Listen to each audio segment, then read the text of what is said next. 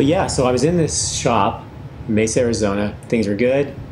And then I think I just kind of ran its course. It had been, I stayed there for years, left on really good terms. Um, Ended up going to a shop where Chester Bennington, the lead singer of Linkin Park, was the counter help. What? Yeah. So there was no Linkin Park. There was just a band called Grey Days. And the drummer of Grey Days and the bassist of Grey Days owned the shop. They actually came to me when I worked at the other shop. What do they call it? Tattoo Gallery. And they're like, well, we want to open a shop, and we were wondering if you could give us some advice, because the bassist's name is Mace. Great guy. We were tattooing Mace quite a bit at the shop. He got a whole back piece from the owner and stuff. And then Sean Dowdell was the other owner. He's the drummer. Also a great guy. Took me under his wing, and we didn't leave on the best of terms, but a lot of that was me being kind of immature. He actually owns multiple shops in Las Vegas now, which is a pretty hard place to kind of get your foot in, you know?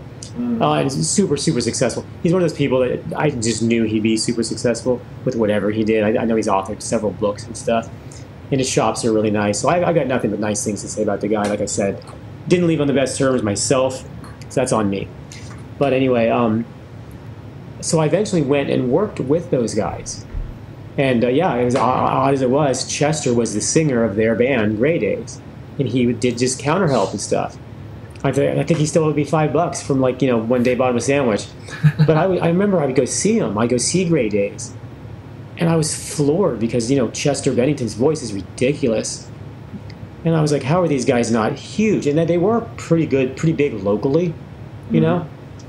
But never in a million years, not only never in a million years would I have thought that this would happen, I didn't put it together until years later that it was him. Oddly, he didn't change the way he looked that much, but I remember kind of him. I remember hearing about him, like trying out for a band, which was Linkin Park. Yeah. And everybody was excited for him and stuff. Even the guys in the band were excited for him because even though that meant that he was leaving, he was going on to a big deal. So I think Linkin Park had been like known, but not anywhere to the level that Chester took him. But I remember years went by, like literally years. And then I ran into an old client that I tattooed there. And he's like, crazy about Chester, huh? And I'm like, what?